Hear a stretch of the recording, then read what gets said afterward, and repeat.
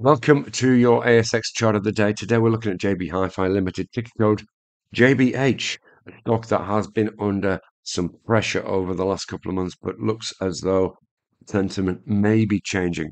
Worth having a look at a chart. And you can see here on the daily chart, we dropped off from mid-March down to this level at around about $55.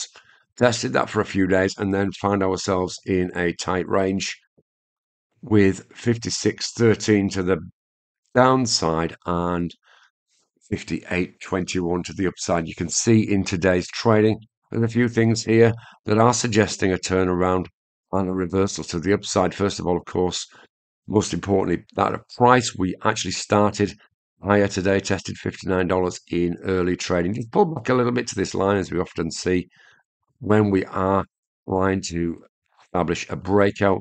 We can also see the short-term MAs starting to tip upwards. So we're at a stage with this stock where we need to keep an eye, make sure that we've got some clear distance between this line and a closing price, possibly, as I said, around about that $59 mark.